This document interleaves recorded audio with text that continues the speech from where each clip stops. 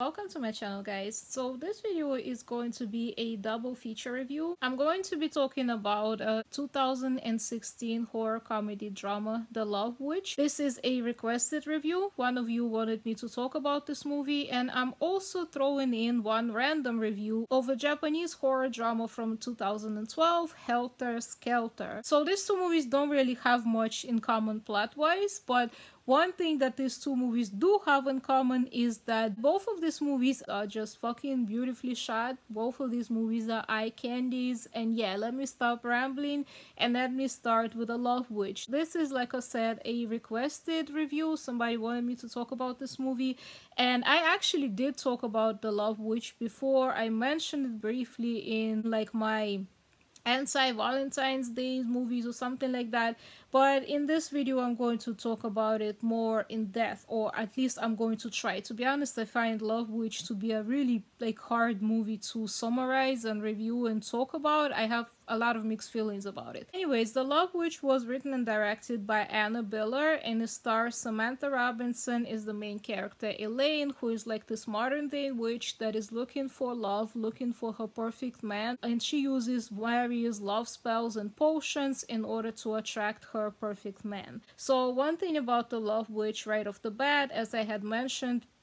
about this movie before, is that it is beautifully, gorgeously shot. Like, as far as the visuals in this movie are concerned, they are immaculate, they are perfection. This movie has the most beautiful dolled up looking color palettes that I've ever seen in any movie ever. It's just like a masterpiece to look at. And also the aesthetic of this movie is interesting because it gives you like the vibes of the movies from like the 60s or the 70s, and at the same time it's also quite confusing because as far as the aesthetic and the atmosphere of this movie is concerned, and even the soundtrack, sometimes it gives you like those throwback vibes for those 60s or 70s movies, but then I don't think that the movie necessarily takes place during those times. I think it actually takes place more around our day times, as evidenced by like the cars that we see characters driving. Sometimes it's more modern day model cars, and I think that at some point we even see people use cell phones in these movies, unless I'm imagining things, but I'm pretty sure I've seen somebody use a cell phone in this movie at least once. Anyways, the aesthetic of this movie definitely gives you like those throwback vibes, and like the color palettes that they use for this movie also, and also the way that the main character Elaine looks in this movie, the way she is styled, everything from her hair and makeup and her wardrobe, that also gives you like those throwback vibes, and like the way that the other characters are styled as well. Now, I'm not a huge fan of the movies from the 60s or the 70s, but I do appreciate the aesthetic of those movies, and I can definitely appreciate the aesthetic for this movie. Like I said, like I'm going to keep mentioning that because that's honestly like my favorite part about the movie, and that is what I think makes the movie definitely worth checking out, is just the visuals alone. Now, as far as the actual movie goes, I do feel like it's a little bit overlong. It did not need to be as long as it was, and I do feel like the way certain events are presented in this movie feels a little bit drawn out. And the movie does drag a little bit at times, and also it seems like there is not a whole lot going on in this movie plot-wise. Like, it doesn't even seem to be a plot at times. It seems to be kind of like disjointed and kind of random at times, although the movie definitely does have a plot, but the way that it's presented, it doesn't really seem like it has a plot. Well, at least to me, like, it was a little bit hard to sit through certain parts of this movie. The main character, Elaine, I have mixed feelings about her. At times she really annoyed me, and I don't know really what to make of her.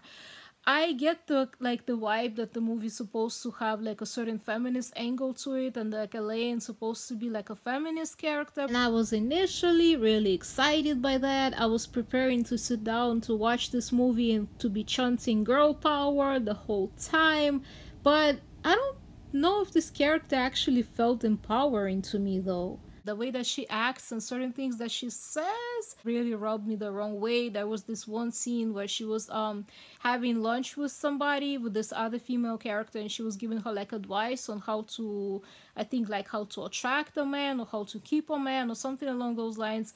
And the points that she was making seemed very backwards to me. She seemed a little bit like a Stepford wife to me at times, and she annoyed me because of that a little bit. So I don't know what to make of this character. I don't know if I like this character or I don't like this character. I also wasn't always crazy about how the actress that portrays Elaine, how she portrayed her and her acting. I do feel like as far as her look is concerned, she is perfect for this movie, and I do feel like that's why they cast her for this movie, because as far as like the aesthetic of this movie goes, she fits perfectly. She just has like that kind of face that very much so gives you like the old movie vibes, and the way that they styled her, it fits like her makeup and hair, it fits her very well, and she looks the part for this movie. But I don't think that her acting is all that great throughout the movie. She seemed a little bit wooden to me at times, and she seemed a little bit stiff, but eventually like I kind of got used to her acting style, and it didn't bother me as much. But in the beginning of the movie, her acting was kind of bothering me. And like I said, once again, I don't know if I liked or disliked her character in this movie, and that made me kind of confused as I was watching this movie, because I didn't know if I was rooting for her or if I was rooting for her to fail. I'm sorry if it's kind of confusing and all over the place, but like I said, I find this movie to be kind of hard to talk about, and I find it kind of hard to review because I don't know, like I have mixed feelings about it. Another thing about this movie is that even though it's built as like a horror, it is definitely not like a horror movie in a traditional sense. It doesn't even have a whole lot of horror elements in this movie. I mean, it does have some, but they are sprinkled in this movie very like few and far in between. And for the most part, it plays more like I don't know, I guess like a romantic comedy drama thing, or maybe like a dark fantasy or something, but not necessarily like horror. Like, it's definitely not a horror movie in a traditional sense. Don't go in there expecting that, because you would definitely be disappointed if you view this movie expecting it to be like straight up horror. Like, I would still say it's horror, but it's definitely like a little bit different. So overall, I wasn't like a huge fan of this movie, but I can definitely appreciate it for what it is. I definitely do feel like it had tons of potential, and certain parts of this movie I really like, but it's just overall, as a whole, I was not a huge fan of the movie. I did struggle, like I said, to get through certain parts of the movie. I do feel like it kind of dragged in a way, and it was a little bit kind of blurry as far as the actual plot of this movie was concerned. Like, there wasn't a whole lot of plot to begin with, and I do feel like they kind of stretched it out to meet up a certain time limit mark, and it did not need to be stretched out like that. But that's just my opinion. I would still highly recommend it. I definitely do feel like it is worth checking out. It is by no means a bad movie. It's just certain parts of it didn't really resonate with me.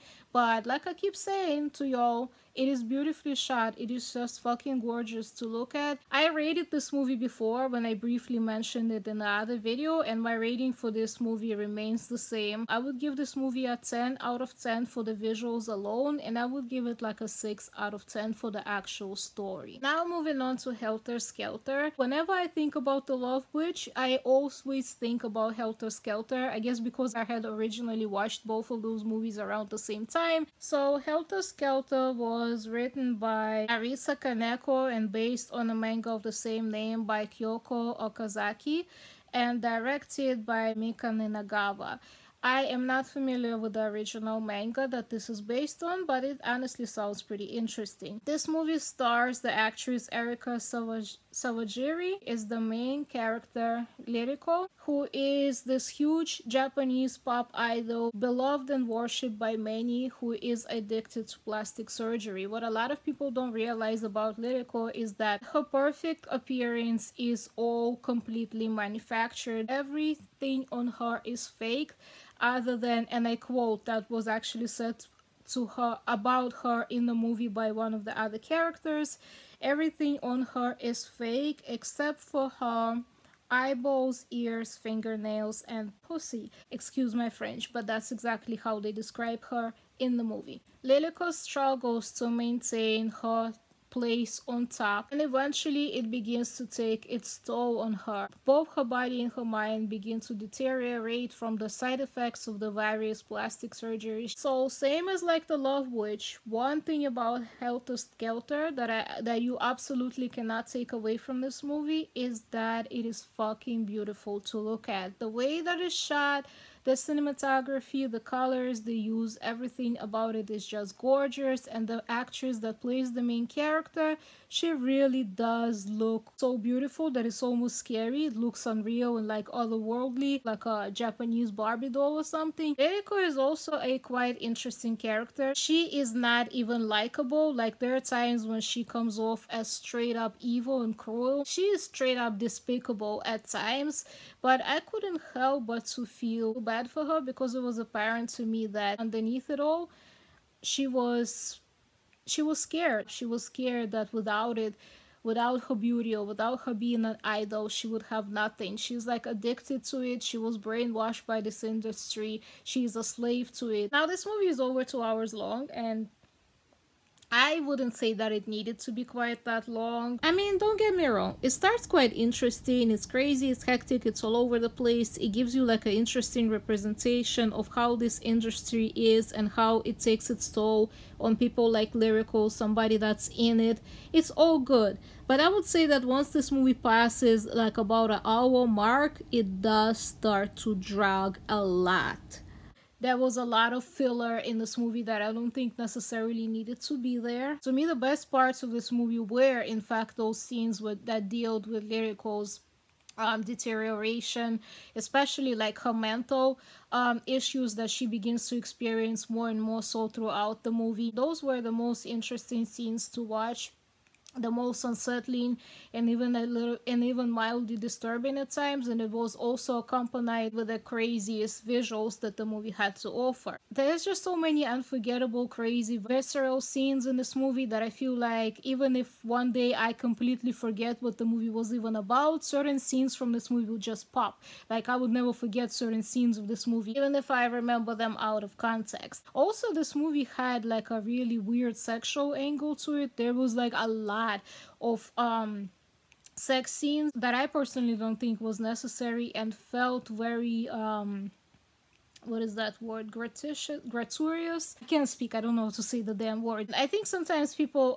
misunderstand when I talk like that and think that I am just like a prude and I just don't like sex scenes in movies, period. That is not exactly the case. I don't really have problem with sex scenes or nudity in movies as long as it fits. As long as it feels like the inclusion of those scenes in the movie is like organic and it actually belongs there. When it's just excessive and just seems to be thrown in there just for the sake of being thrown in there for like shock value or whatever the case may be, then I'm not a huge fan of. And in this movie, I definitely feel like the whole sexual angle was way overused and thrown in there for the shock value a lot of times. And in a way, I can kind of see why so much sex stuff was involved in this movie, as they were trying to show us like this objectification of women by this industry. Now, just like the Love Witch, this movie is also, even though marketed is a horror movie, is not your traditional horror, so don't go into this one expecting like a traditional horror movie either. It plays out more like a psychological drama for the most part. There are also slight body horror elements in this movie throughout, as far as like the whole plastic surgery aspect goes. There were certain scenes that were kind of unsettling to look at, and there's also this whole aspect of the main character's body deteriorating. So as far as this movie's rating goes, I guess I will have to once again give like a separate rating for the visuals and for the story itself. So as far as the visuals goes, this movie once again for me gets like a 10 out of 10. And as far as the plot goes, I would give it like a 7 out of 10. Even though I wasn't always happy with how the story in this movie was executed, I do feel like it raises awareness to some pretty interesting topics. So thank you guys for watching. Let me know in the comments if you had seen any of those movies and what did you guys think about them. Let me know in the comments what are your favorite visually stunning horror movies, and give this video a like if you are new to this channel and are enjoying my reviews so far. Then go ahead and subscribe to the channel and hit the notification bell so that you wouldn't miss any future videos, and I will see you in the next one. Okay, bye.